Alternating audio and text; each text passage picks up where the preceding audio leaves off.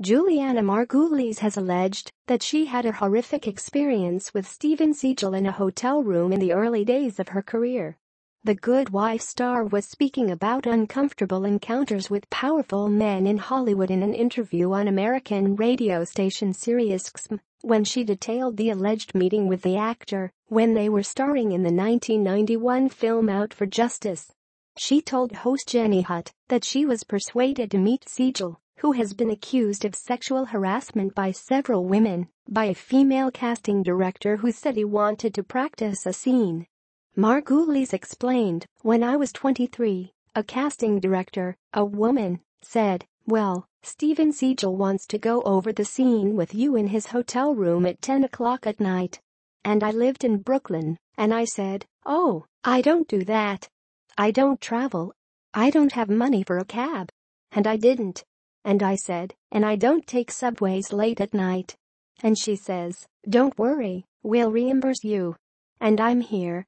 Julianna Margulies alleges that she had horrific incident involving Steven Seagal in his hotel room.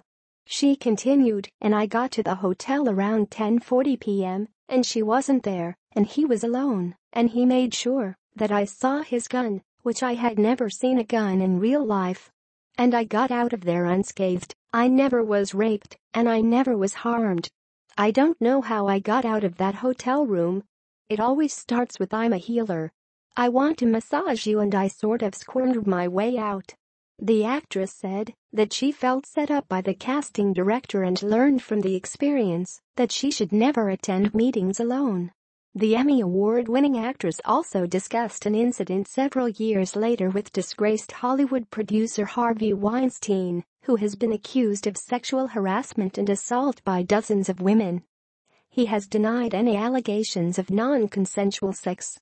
"Because of my experience with Steven Seagal in that room, which was horrific, I refused to meet Harvey Weinstein in his hotel room when another woman brought me, saying, 'You will absolutely get a screen test,' Margulies said. She said, 'I'm going to drop you off at the peninsula,' and I said, 'I'm not going up there alone.' I saw how she started to sweat. She was like, 'Don't be silly, I'm just going to drop you off. It's going to be fine.'